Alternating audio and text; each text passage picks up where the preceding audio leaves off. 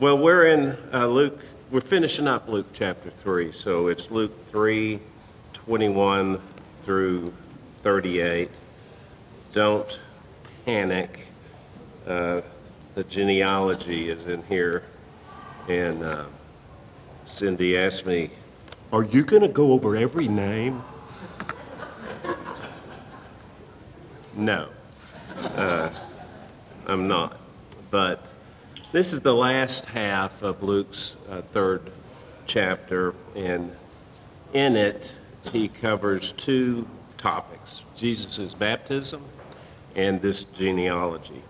I didn't communicate that expressly in the title of our lesson this morning, which is Jesus' baptism, the God-Man Embarks. Though Luke's genealogy is his own way of embarking on the narration of Christ's earthly ministry. But for Luke, the baptism of Jesus was clearly the point of departure from the preparatory nature of John the Baptist's ministry and the assumption of its exclusive focus on the Lord Jesus Christ's ministry. And consequently, we'll see that Luke doesn't even name John in his description of the baptism. Matthew and Mark do. They name John the Baptist.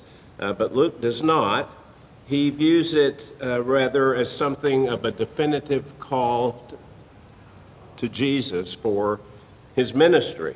With the Holy Spirit, you know the account, with the Holy Spirit descending as a dove upon him and the voice of the Father from heaven pronouncing his blessing upon his Son, this is the point from which Jesus officially embarks upon his life's mission. All right.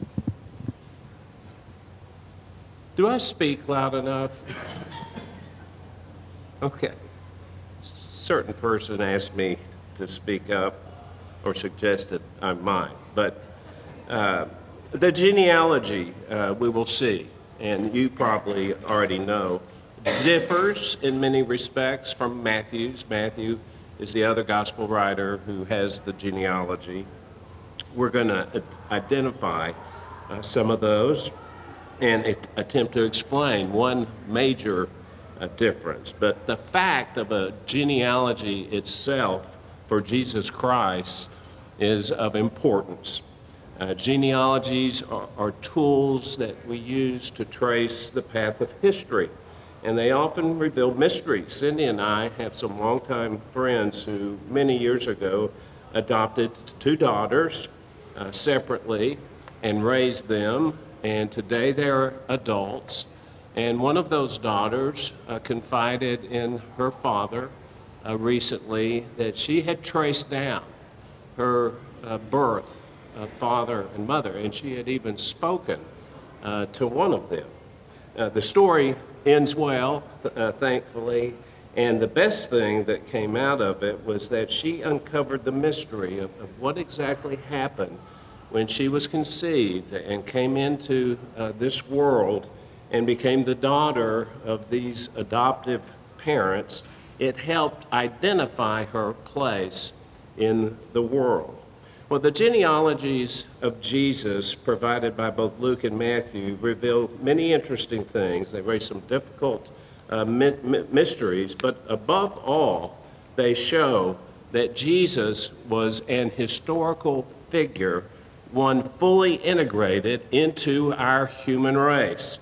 And combined with the account of his baptism, we see him as the person he is, a real man who cemented that, if we can put it that way, by identifying with sinful men and undergoing the baptism that fulfilled God's will for men at the time. At the same time, it revealed in a unique way his eternal deity when the Holy Spirit came down from heaven to anoint him, and the voice rang down from above, from his Father, affirming that the man being baptized was God's own beloved Son. So let's read it, beginning in verse 21 It'll help you concentrate, knowing I'm not going to read all these verses. I'm going to skip a few, and I'll explain that in a second. Now, when all the people were baptized, Jesus was also baptized. And while he was praying, heaven was opened, and the Holy Spirit descended upon him in bodily form like a dove, and a voice came out of heaven, "You are my beloved Son, in you I am well pleased." When he began his ministry, Jesus himself was about 30 years of age, being, as was supposed, the son of Joseph, the son of Heli, or Heli. That's the probable text, Heli, the son of Heli. And now I'm going to, and I'll explain that later. Now I'm going to skip down to verse 31 and pick it up where David is included in the genealogy. These names between 23 and 31 are different names than you see in Matthew's genealogy. And we'll talk about why that is. Verse 31, the son of Maliah, the son of Menah, the son of Mattatha, the son of Nathan, the son of David, the son of Jesse, the son of Obed, the son of Boaz, the son of Salmon, the son of Nahshon, the son of Amminadab, the son of Admin, the son of Ram, the son of Hezron, the son of Perez, the son of Judah, the son of Jacob, the son of Isaac, the son of Abraham, the son of Terah, the son of Nahor, the son of Serug, the son of Ru, the son of Peleg, the son of Heber, the son of Shelah, the son of Canaan, the son of Arphaxad, the son of Shem, the son of Noah, the son of Lamech, the son of Methuselah, the son of Enoch, the son of Jared, the son of Mahalalel, the son of Canaan, the son of Enosh, the son of Seth, the son of Adam, the son of God. There is something fulfilling about reading the genealogy, those familiar names, reminding us of the great history of God's working with his people. We get to those names that we're so familiar with, and it's a reminder, this is real. This is history. So we have here two contributions to the gospel account, Jesus' baptism and this genealogy. But first, Jesus is baptized. Luke states that he was also baptized when all the people were baptized. And that's the context. After all, John the Baptist was the forerunner to Messiah, and he got this descriptive name, John the Baptist, John the Baptizer, because of his ministry of calling the people of Israel to repentance of sin in order to prepare them for the coming of Messiah. Their baptisms marked their identifications with those mutual decisions and their mutual faith. But the question that immediately meets us, though, is why? Why was Jesus baptized when all these repentant sinners were baptized? Because a fundamental tenet of the person and life of our Lord Jesus Christ was that he was no sinner. He was the sinless Son of God. Well, we find some help in Matthew's account. He describes John trying to dissuade Jesus from being baptized by him, saying, I have need to be baptized by you, and do you come to me? And Jesus' answer was permitted at this time, for in this way it is fitting for us to fulfill all righteousness. So there's her answer, right? Except questions remain. I have a friend who asked me several days ago, what are you teaching on Sunday? And I said, the baptism of Jesus. And he quickly admitted how puzzling that was to him, that Jesus would have undergone John's baptism of repentance. So I'm the teacher. I responded by pointing to that verse in Matthew, and how Jesus says, well, it's fitting for us to fulfill all righteousness. And my friend, who has a very quick mind, then said, yeah, well, what does that mean? But Jesus had come to earth to identify himself with sinful man. He was himself sinless, but his mission was to take upon himself their condition so that he might fulfill for them what they were unable to fulfill for themselves. So Jesus observed these sinners flocking to John's baptism, and that was the right thing for them to do in the eyes of God. And so he took his place with them. He stepped in and got among them. If he was to embark on his life's mission, he would first publicly identify himself with the sinners he had come to save. Well, if we lay Luke's very brief account side by side with Matthew's, and some of you may be doing that, holding your finger there, we have a fuller picture. Jesus went to the Jordan River where John was baptizing. John baptized him. Then, after he came up out of the water, the heavens opened. Except at that point, Luke adds something. He tells us that Jesus was praying. Of all the gospel writers, Luke seems to have been especially impressed with the Lord's habit of prayer. He would slip away into the wilderness to pray, Luke 5:16. Go off to a mountain and spend the whole night in prayer, chapter 6, verse 12. Pray alone, 9:18. With others, 9:28. Pray and teach, Luke 11, verse 1. And often pray passionately. Think the Garden of Gethsemane. Think Jesus on the cross. Here at his baptism, he prays. He had learned to pray. 30 years of living and learning had taught him the importance and the blessing of prayer. And now, as he began his public ministry with the end in mind, he finds strength in the intimacy he knew with his Father in heaven. Well, surely there is inspiration for us in Christ's example. He fled to prayer. He found strength in prayer. At the start of his ministry, he prayed. And at the end, as he suffered on the cross, especially then, he prayed.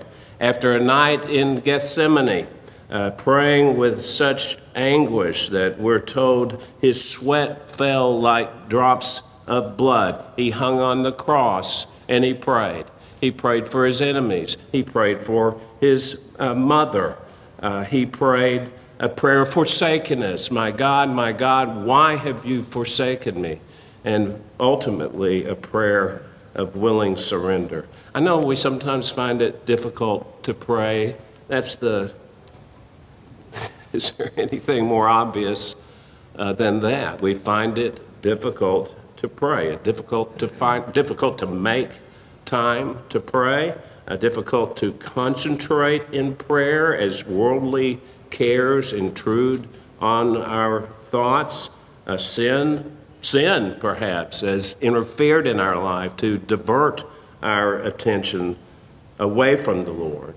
We're not the sinless Son of God, so we may not pray perfectly as he did or as gladly as he did, but that only underscores how vital to our spiritual health prayer is. If we are to truly enjoy, and this is a true thing, these are not words on a paper. If we are to truly enjoy God's blessings to the full in this life, we must become, as the Lord was, disciplined people of prayer. And now Luke tells us that as Jesus prayed, three things happened. Heaven was opened, the Holy Spirit descended upon him, and his Father spoke. Now I want you to notice here the way that Luke describes these events. The baptism itself seems almost incidental to what followed. This is what Luke saw as most significant. First, the heavens were opened. Mark, in his account, his description is more vivid. The New English Bible translates that Jesus saw the heavens torn open. Now, we can't know what that looked like, but at that moment, the Creator of heaven and earth manipulated his creation to visibly send a message to not only the Son he was to bless, but to all who were in attendance. And we know that because in John chapter 1, John the Baptist's testimony indicated that he at least saw the whole thing. The heavens themselves were parted, and he witnessed it. God had something to say. So significant was the moment that both Father and Spirit visibly announced its importance. In temporal terms, this was the Son's official call to service, underscoring what was surely his own consciousness of the work he was set apart to fulfill. And then the Holy Spirit descended upon the Son. Luke says, in bodily form like a dove.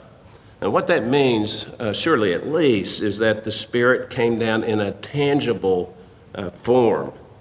He took on the appearance of a dove. Why a dove? You know, the Old Testament gives us no indication of a dove or the Holy Spirit, the Spirit of God being somehow associated with a dove. And many of the commentators suggest that it was because of the gentle demeanor of a dove that he took on that appearance. And their cooing is pleasant and gentle, and we see them out the window battling for the bird feeder, but the doves tend to be gentle. In Isaiah 42, so think Isaiah servant songs, 4 servant songs. Isaiah 42 is the first of the servant songs. Isaiah 42, verse 1, God speaks.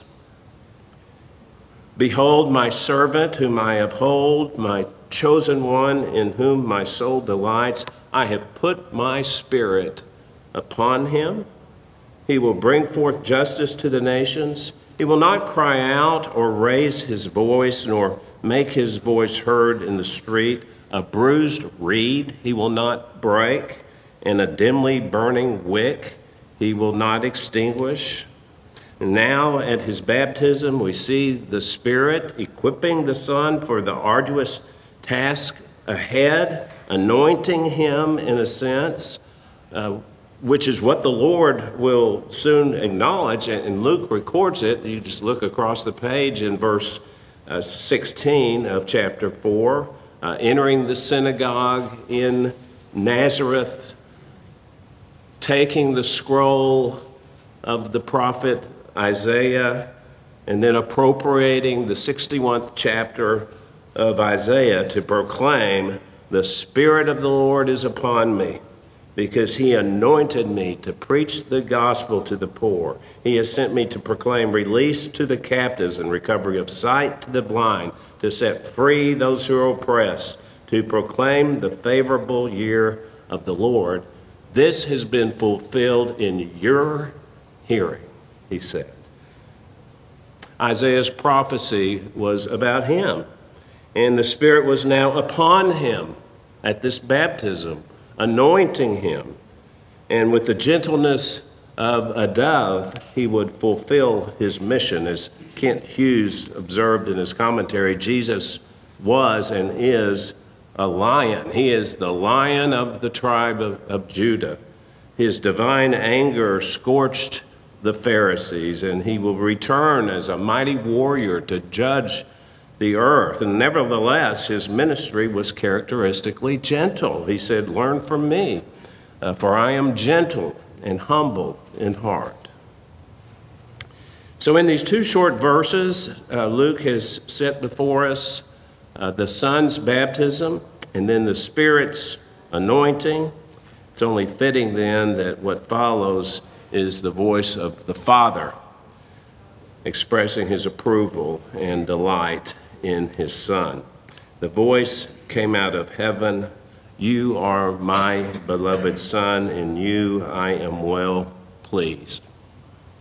Twice in the Gospels, God the Father audibly announced his pleasure in his Son. First here at the baptism, then later, at his transfiguration.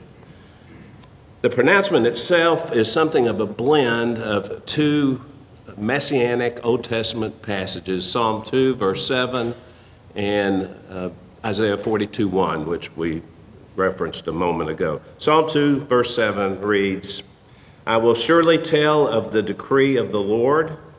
He said to me, 'You are my son. Today I have begotten you.'" And remember that psalm, it's the voice of the Son projected into the future, and it follows the voice of God the Father, who is pictured sitting in the heavens, laughing at the kings and rulers of the earth. They attempt to thwart his plan, the plan of him and his anointed one. And then you combine that, Psalm 2, verse 7, with Isaiah 42, verse 1, and the Savior described there by the Father as my chosen one, in whom my soul delights, and you can see the source of the Lord's pronouncement.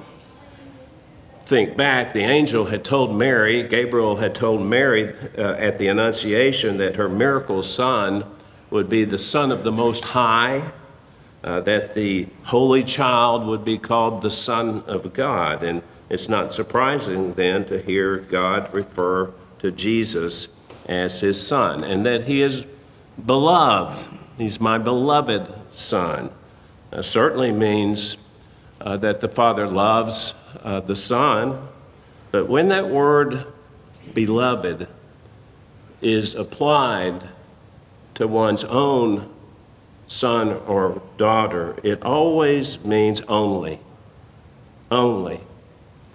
Jesus is God's one and only Son. He has always been so. He has always been God's one and only Son. The systematic theologians call that the eternal generation of the Son. He is eternally begotten of the Father, separate in persons, but one in essence. And therefore, this is a perfect love that binds them. It's the highest expression of love that man can ever conceive. It is eternal and holy and intelligent and inexhaustible. It is outside time and space, and yet it was made manifest in time and space in the incarnation of the Son. The Father loved the obedience of the Son in emptying himself and taking on a human nature. He loved him in the temple as a young boy, hearing the Word of God and learning from the Word of God. God loved the 30 years in which Jesus learned obedience and grew into adulthood. And he loved that the Son knew where he was going, and in great love for sinners was steadfastly taking up his future. How could the Father not be well pleased with such a Son? We'll see then how all three persons of our triune God conspired, we might say, to effect our salvation. All three in love work together to accomplish that. And we discover as we grow in our faith and we become more familiar with the scriptures, we discover these little telltale statements in the Word of God that raise in our hearts the wonder of it all. In verse 10 of Isaiah 53, the suffering servant song, it pleased the Lord to crush him. How could it possibly have pleased the Father to crush his Son? Romans 8:32, he who did not spare his own Son, but delivered him over for us all. He didn't spare his Son. Jesus died. He died a terrible death, bearing the wrath of God for our sin, and God delivered him over to that.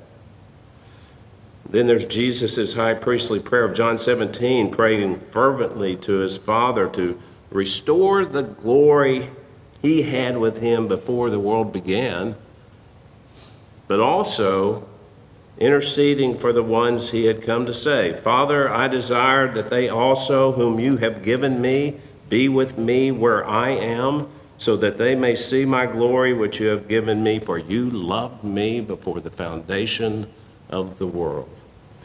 And then the Spirit, this is Romans 8:16, the Spirit himself testifying with our spirit that we are the children of God. If we're able to grasp this fact and deeply absorb it into our thinking, that we are the objects of the deep, deep love of Father, Son, and Holy Spirit, and that they are all three equally passionate about securing our salvation and bringing us to glory, then we will experience hope and comfort and the kind of purpose in living that make earthly pursuits pale in comparison.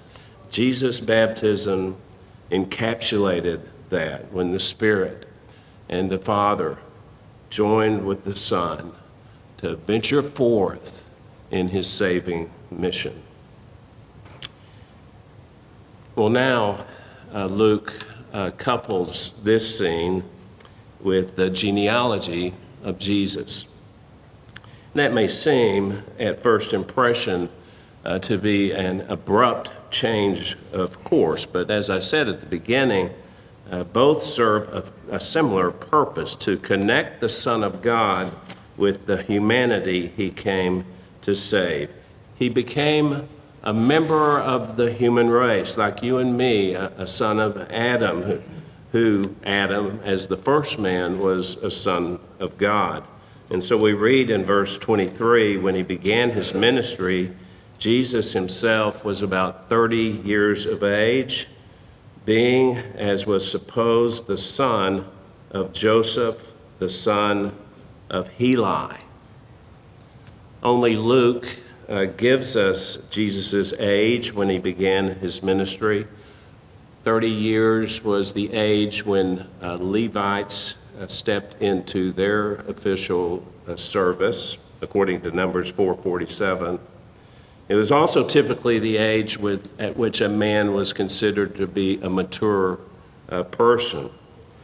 Well, Jesus was supposed or reckoned to be the son of Joseph because, Joseph and Mary raised Jesus as their son. And that's going to raise the issue of whose genealogy it is that follows, and we'll get to that quickly. But first, we should acknowledge several differences between Luke's genealogy and the one that we find in Matthew. First, they run in opposite directions. It's very interesting. Matthew's beginning with the ancestors and revealing how Jesus was born out of that ancestry. The repeated phrase in Matthew is, so-and-so was the father of. Luke's begins with Jesus as the descendant of a line of ancestors and traces his lineage back in time instead of forward, and the repeated phrase is son of. Secondly, Matthew's genealogy extends up to Abraham, Luke's back all the way to Adam and God. And that reflects, of course, each gospel writer's purpose and intended audience. Matthew was more narrowly focused on the Jewish audience, Luke with the wider world. The names between David and Joseph are almost completely different in each, though Matthew's first 14 names from Abraham to David agree with Luke's. Matthew skips more generations, but you know, of course, that was an accepted practice. Son of, father of, could refer not just to immediate son or immediate father, but to grandfathers, great-grandfathers, grandsons. And then finally, Matthew lists Jacob as Joseph's father. Luke lists Heli. And that highlights the issue. Why are the genealogies different? There have been a number of solutions proposed, a number of them. And I'm going to hold it to two for you today. You can thank me later for that. And I'll do this rather quickly. Follow along closely. One solution is that Matthew gives us the genealogy of Joseph, the legal father of Jesus, not the actual father, but the legal father of Jesus. And Luke gives us that of Mary, the actual line of Jesus. And this understands Joseph as the son of Heli by marriage. Mary was the daughter of Heli. She had no brothers. So Heli, in accordance with ancient tradition, having no sons, legally adopted Joseph when he married Mary. And Luke in verse 23, look back again, advising us, reminding us that Jesus was not really the son of Joseph, but only the son of Mary by this supernatural conception, then proceeds to lay out the genealogy of Mary.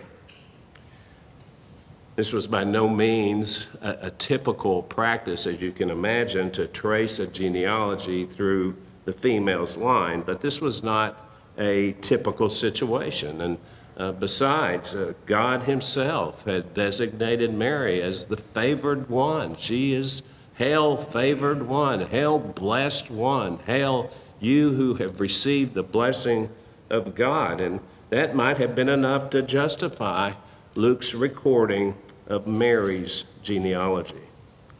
So that's one view.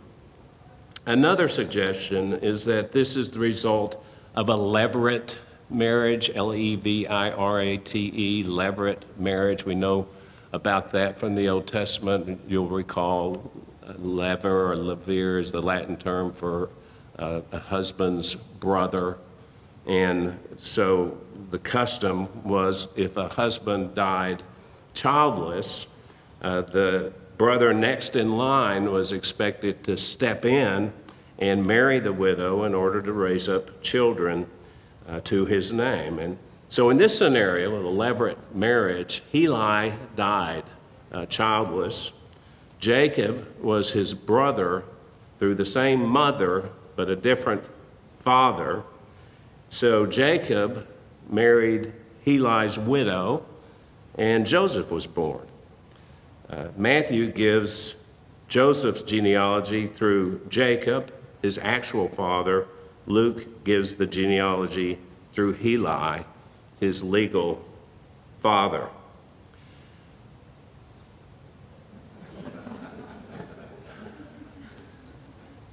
Where's Robert? I was telling you. Well, both of these explanations and others as well have weaknesses. The reality is we just cannot say for sure, but we do know there is an explanation that is true, and that was actually the case because the scriptures are true. And one day we will all be in on the mystery. Those are legitimate explanations of what could explain the different genealogies. But we don't want to overlook the central point, and that is that Jesus Christ had a human lineage. It went all the way back to Adam, just as your lineage and mine do. He was a real man. Whatever interpretation you might study and opt for, his genealogy goes back to David, and therefore he is qualified to assume the promised designation of the Son of David, the Messiah. And because he was a real man, he was qualified to do Messiah's work, which was to assume the mantle of Adam's fallen state, reverse it by his perfectly righteous life, and die a substitutionary and penal death on the cross in order that he might bring us with him into the family of God as his brothers and sisters in Christ through faith in God's grace. He became the last Adam in order that he might be the spotless Lamb of God who takes away our sin.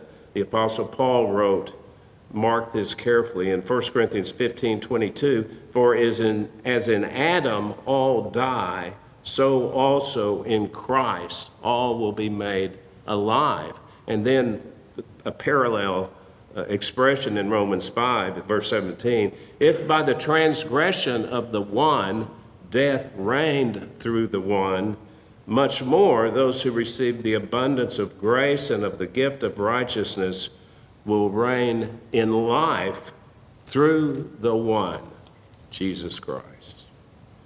Only God's Son, who took on human nature and identified himself with the human race in the waters of baptism, and who had a human lineage going back to the very first man, could reverse our pitiable condition and give us as a free gift eternal life and the promise of heaven when we die.